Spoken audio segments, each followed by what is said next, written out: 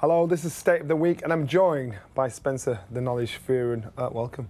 Welcome, Johnny. Yes. Big casual. Boxing, both sides of the pond, a bit exciting as well. It was exciting the weekend. Yeah. Wilder v Brazil. What an explosive victory it was for Wilder. And it was explosive. It was scary to look at. When you think about it, it was scary to see the punching power demonstrated by Deontay Wilder.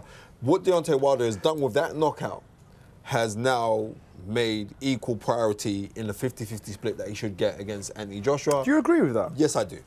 I do because Anthony Joshua hasn't fought in a little while, and it's all, unfortunately now, we are like microwaves. We are here and now. If we can't see it right now, we don't want it. We ain't gone are the days where we want to put the seasonings in and leave the food to marinate. No, we want it here and now. And what Deontay Wilder done on the weekend was a here and now kind of knockout, which was freakish. He's a one-trick pony, but what he does with that one trick is magical. We looked at Brazil, and obviously people are going to make the comparison of how AJ did with Brazil. Of course they are. And AJ was only 16 fights in, a relative novice as a professional at the time, but still managed to get the win in fashion.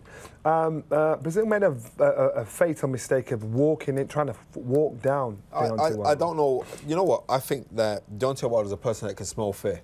And I think he smelt the fear inside of Dominic Brazil that made him perform in the way that he did. But also, I think he owed boxing something because we were talking, man, you lost to Tyson Fury. But after seeing that hellacious knockout win, we're like, oh, well, we got to calm down now. Now, regardless at the time where Deontay Wilder fought Brazil and when Andy Joshua fought Brazil, we're looking on how was the performance, because at the end of the day, we were looking at Eric Molina as a measuring stick to trying to muster how Deontay Wilder would do against AJ, and we're saying, well, you know, he did go rounds with Molina. Molina stung him a little bit. He always gets stung. I think what Wilder's done is just made it quite clear and relevant that he's the biggest puncher out there in the heavyweight division. Is it added pressure on AJ with his fight against Ruiz in Yes, it is. And we got to be real. Of course it is. As much as maybe Andy Joshua says it's not added pressure, but it is, because all eyeballs are on the top three. What must he do to win over the fans in New York? He's going to have to put in a performance that we're going to say, wow, he's going to have to give us a wow performance. So he's in a no-win situation, because if he gets rid of Ruiz early, you're going to say he's a standing one, the guy was nothing special. If he makes it go long... Let's be real now.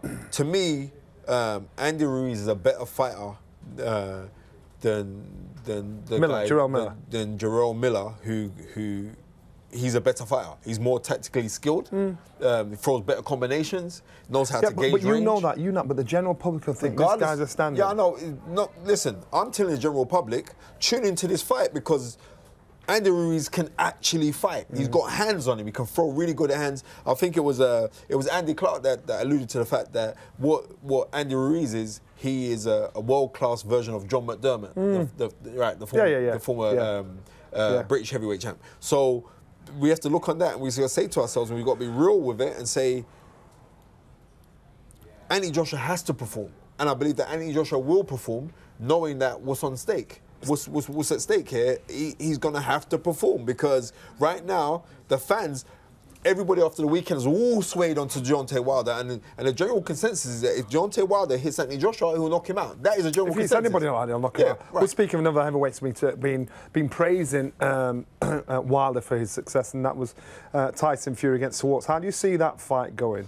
I'm going to say this now. Tyson Fury is a guy that raises to the occasion. The bigger the occasion, the better Tyson Fury comes out, right? Schwartz could be the fact of, even though Tyson Fury's getting all this adulation and all the rest of it, Tyson Fury could be docile in this fight. Docile because Schwartz isn't a threat. He's not going to be alert to think, I'm going to get a big shot here, Schwartz isn't a threat. Tyson Fury's just going to do Tyson Fury. Tyson Fury reminds me a lot of Muhammad Ali. Like, Muhammad Ali would fight guys who were like also around opponents and not give his best work, right? He wouldn't. Like Oscar Bonavina, those guys. But then when he was under pressure... When he was under pressure, George Foreman, Sonny Liston... So there's a chance here it could be a banana.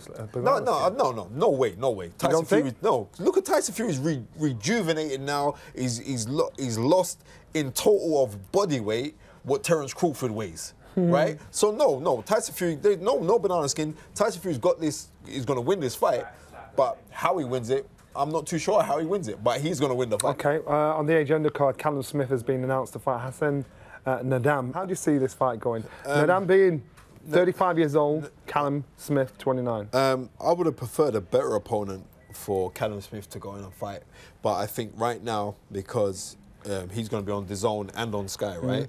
So people hear that, and straight away, the money goes up and up and up and up, right? And Callum Smith is no easy proposition for anyone. He's the best super middleweight in the world. Give the guy his dues, right? But Nadam, I don't know what he's going to bring to the table. He's an old guy now. He tried to compete in the Olympics as well, in the last Olympics when they are allowing professional boxers in. So I see Callum Smith winning this fight. I don't think Nadam's going to bring anything. But what Nadam has got, he has got experience. So he could kind of try to look to old man him out. But the way that I see Callum Smith performing right now, especially under the tutelage and the relationship that he has with Joel Gallagher, I can't see no one beating Callum Smith for now. We also saw at the weekend Taylor against Banach. What a performance. Listen, Taylor's the guy. Josh Taylor, after that performance, we all knew that he was a good fighter, right? But to put in that performance at home for a world title, under pressure. For a world title, and he got hurt a couple of times in that fight as well. And for him to come back in the way that he did has just proven he's arrived now. And I see him winning the Super Series. Trust me, Progress is a very good fighter, but I see him beating him. I see him beating Progress on a late stoppage. I've called it. He's excellent. Inoue v. Rodriguez, what do we learn? Listen, what did we learn?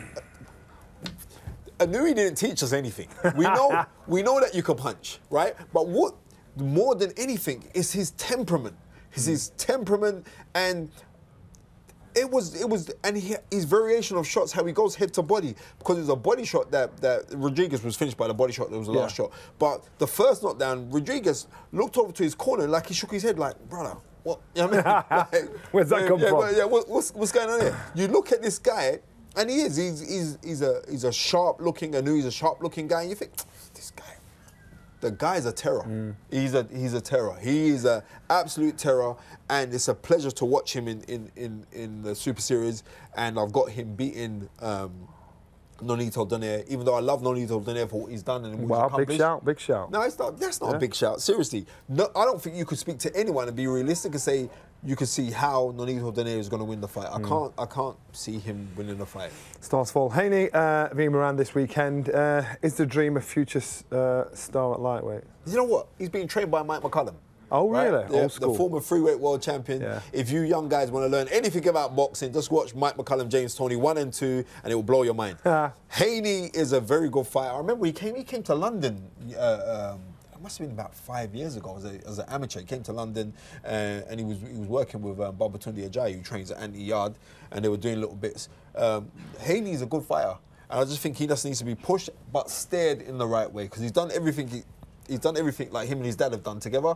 Like his dad's quite popular in Las Vegas, and has been a decent businessman. So he's trying to position his son. So the link up now with him and DAZN can only help him to get those big fights. There was talk about him and Luke Campbell fighting, but now there's talk that Luke Campbell's meant to be fighting Lomachenko now. So yeah, that's good.